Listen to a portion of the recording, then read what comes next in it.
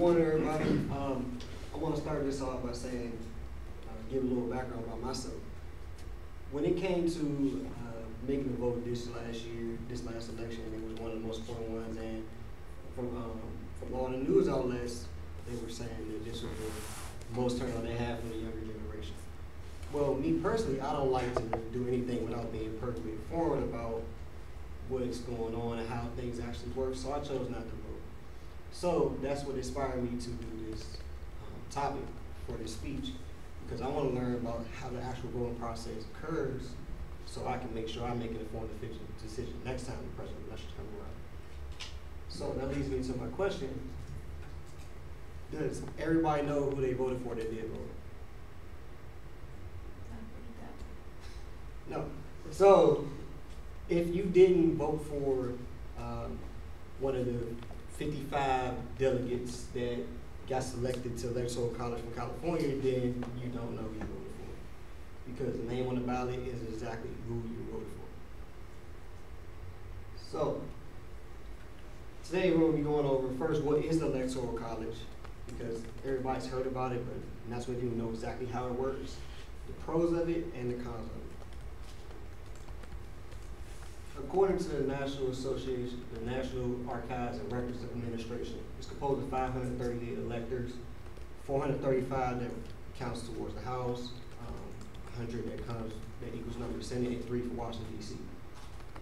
Most of the rules, except that it will be electoral college, and how many electors it will be, are established by the individual states. A lot of the misconception is that you have to change the Constitution or make amendments to it to change the Electoral College, but that's just not the case. Most of them are included in state laws. So the schedule of the voting season goes that the popular vote goes in November, the electoral vote actually occurs in December.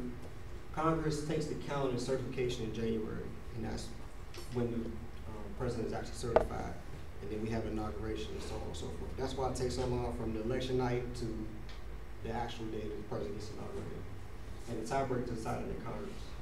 In 1788, this gentleman right here, Alexander Hamilton, actually established it and said the reason for establishing it was basically he didn't want the common man to make an uninformed decision. That's basically the whole idea of the Electoral College, to let people that actually focus on what's really going on be able to do so, and let the common man who they didn't think were, that informed, the news didn't get around like it does today. So he wanted to make sure that the president got elected by the right people.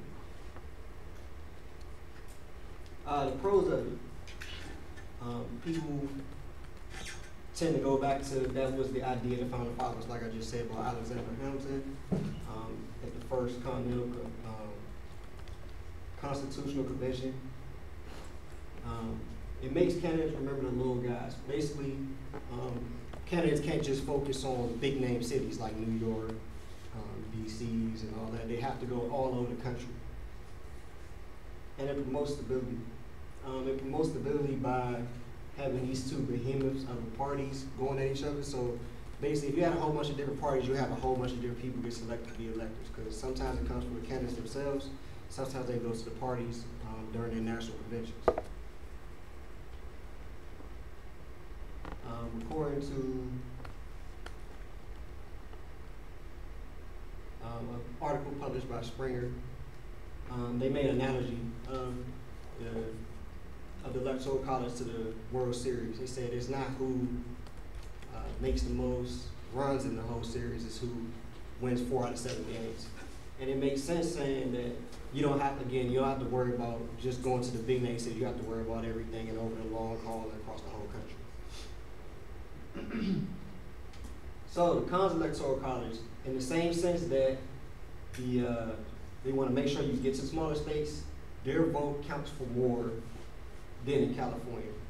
As this map here is basically a representation of how your votes are weighted in certain places. And you see the biggest are in Wyoming and North Dakota and DC, where in California, even though we might have the biggest population, you have the smallest impact on the actual outcome of the election.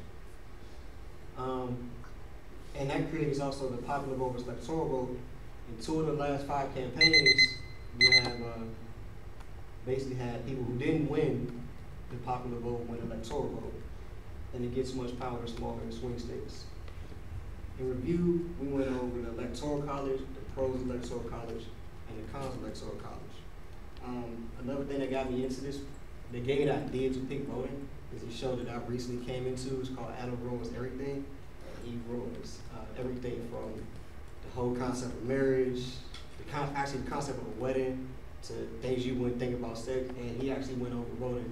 So that's another thing that inspired me to pick this topic. All right, thanks, Jeff.